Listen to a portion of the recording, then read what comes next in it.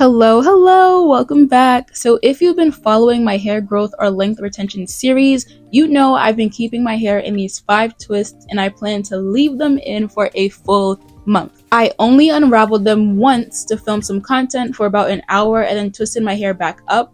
It's been 2 weeks since I installed these twists and my hair is really frizzy. I do have plans on Saturday, so I'm retwisting my hair in hopes that I'll be able to wear it out on Saturday. Now, in this spray bottle is where all the magic happens. I created this little concoction. It is a spoonful of Kapri's leave-in conditioner mixed with 8 ounces of water.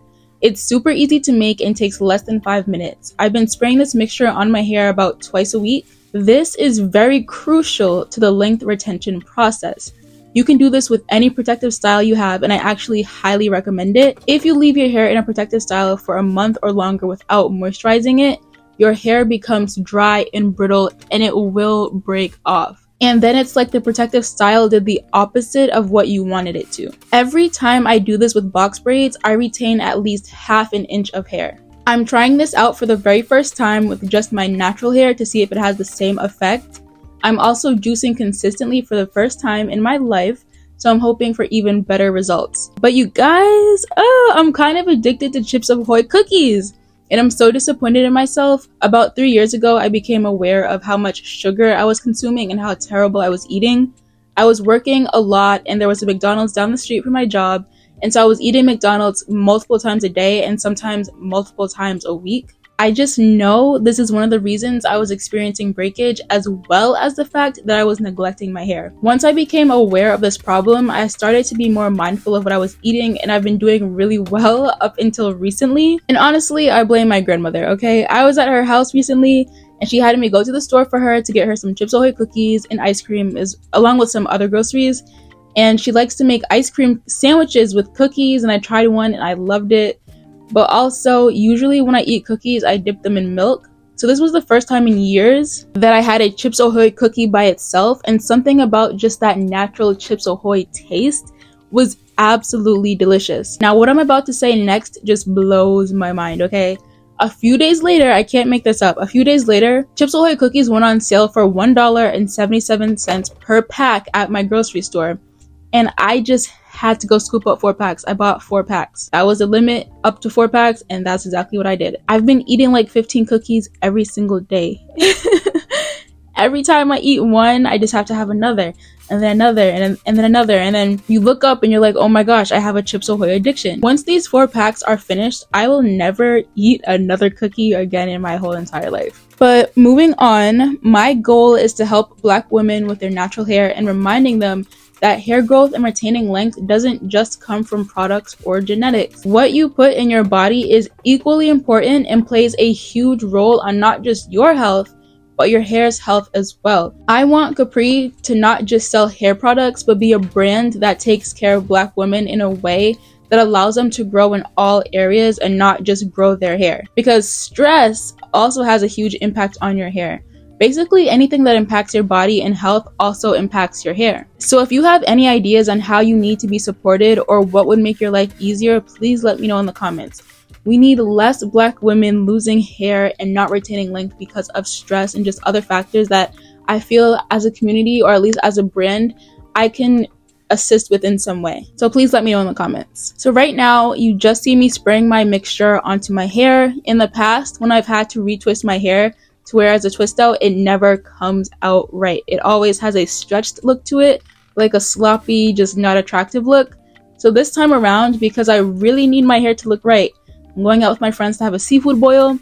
I made sure to saturate my hair so it would be almost soaking wet. My styles always come out the best on freshly washed hair, but since my new regimen is to wash my hair once a month, I need to figure something else out. So the plan was to get my hair soaking wet so it would kind of shrink up again, and I don't know, kind of like restart.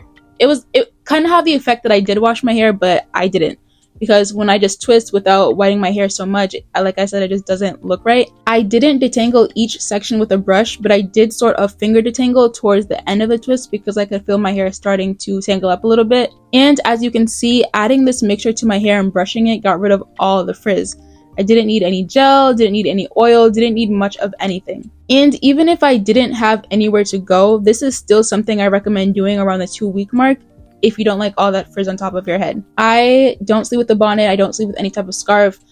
We do have silk pillowcases. Sometimes I use those, and then when I'm not using one of those, I'm just using a regular cotton pillowcase, and that's what causes a lot of the frizz. So there's not really much I care to do about that, to be very honest with you.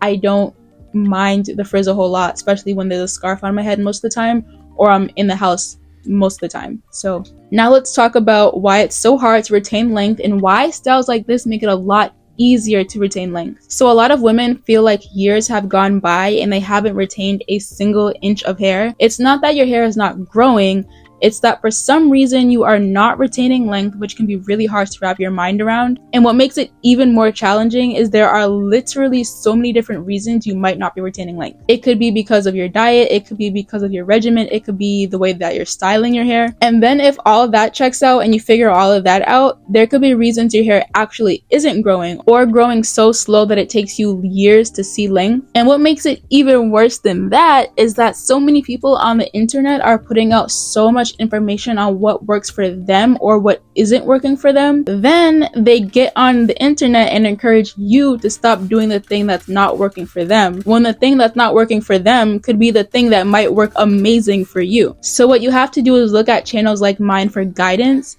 but always pay attention to what's going on with your hair.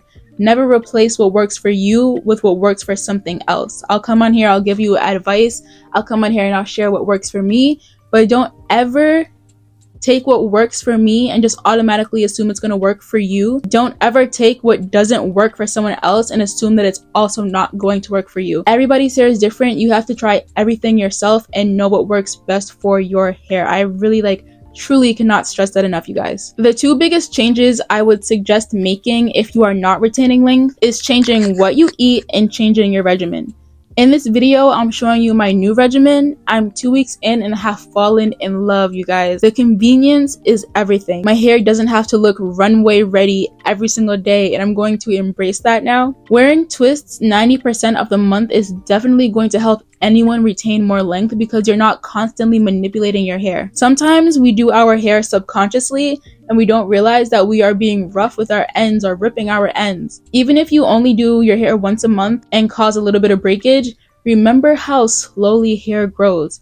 You could very much be snagging off half an inch of hair each month just by detangling if you are not careful. That's why wearing styles where you are not doing your hair constantly are so helpful, because it doesn't give you the chance to cause breakage. So if you want an immediate fix, I would say protective styles. And when your hair is in a protective style, make sure you make the concoction I'm using, because I'm telling you, the combination of herbs in this leave-in conditioner as well as the nourishing properties from the honey, it just does a whole lot to keep your hair healthy and moisturized. I've worn protective styles at least once a year since I was 16 and never saw any length retention until I started spraying my hair with this mixture of water and Kapri's leave-in conditioner. It's crazy how one simple step dramatically changes your results. And then the second part to retaining length is just eating a better diet. I know it can get expensive, especially if you have a family, but shopping at places where the fruit or vegetables are a little bit more affordable, like Aldi, really helps, and also just being more intentional with your purchases. Did you guys know a bag of chips is $6 now? I still can't believe this life that we're living right now.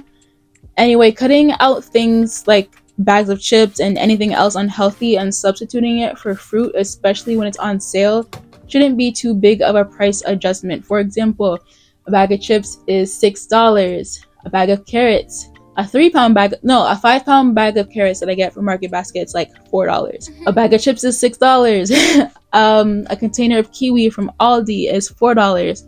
A bag of chips is $6. Pineapple from Aldi is $2.09. So you know what I'm saying? Just things like that. Putting back the thing that is not contributing to your health and picking up some of the things that are.